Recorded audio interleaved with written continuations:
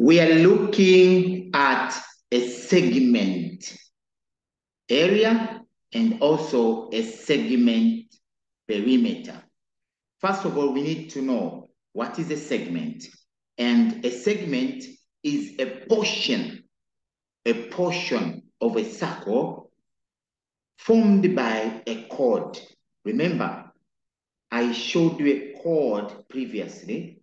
A chord is a straight line from one end of a circle to another end, but not through the center.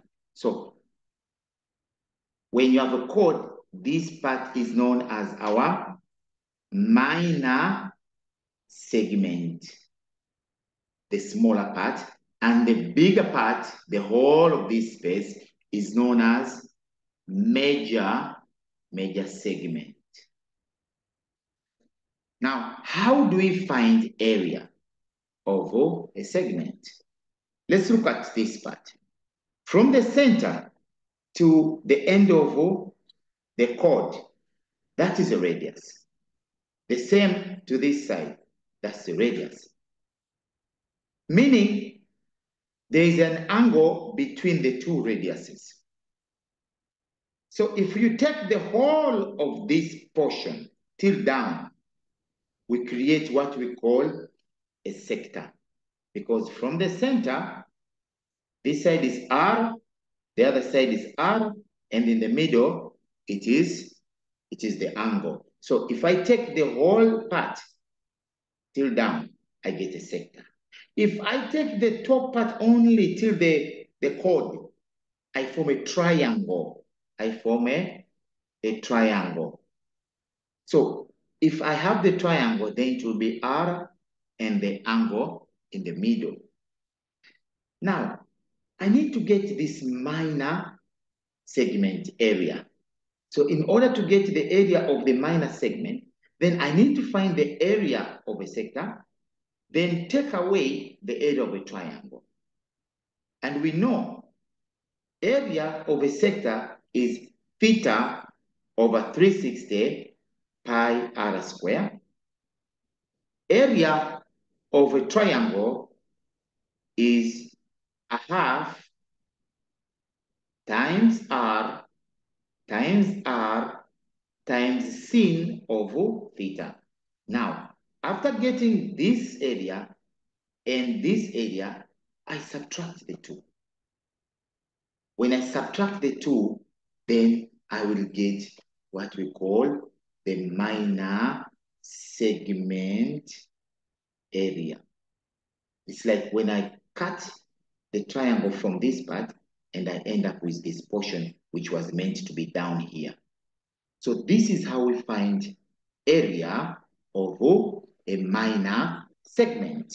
Now, if I need area of major segment, area of major segment. First, I will find the area of a full circle. Then I take away the area of minor segment and I will get the area of major segment. As simple as that. So, area of a circle, which is pi r square, minus the answer for minor segment. Then I get the area for major segment. So simply to find the area of a major segment, it depends with the answer of the minor segment. Then I take it away from the circle, I get the area of a major segment. But also we can find perimeter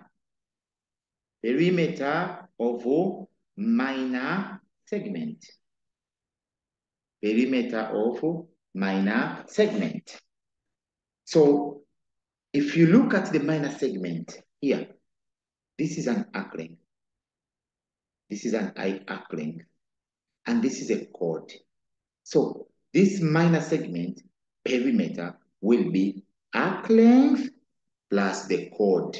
arc length plus the chord. So I need to find arc length, then I add on the chord. So normally, the arc length, we know how to find it. That is theta over 360 2 pi r. Plus the chord. Most of the time, the chord is not given. But how can we easily get it? By using cosine rule. When you use cosine rule, we will get the chord here.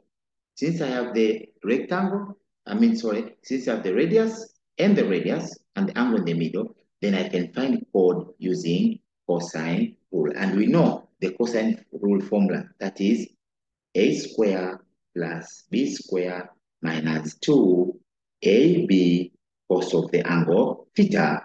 Then I find the square root to get the length of the chord. So chord plus arc length will give me perimeter. So of a minor segment. So this is how we find the minor segment area, and this is how we find the major segment area, by finding area of a circle minus area of a minor segment. Then I get major segment. And how to find the perimeter of a minor segment. I will take the arc length, I will plus with the chord. So if you don't know any, you find the arc length and you find the chord as I showed you here, and you add. So this is how we find area and the perimeter of a segment. Thank you for watching.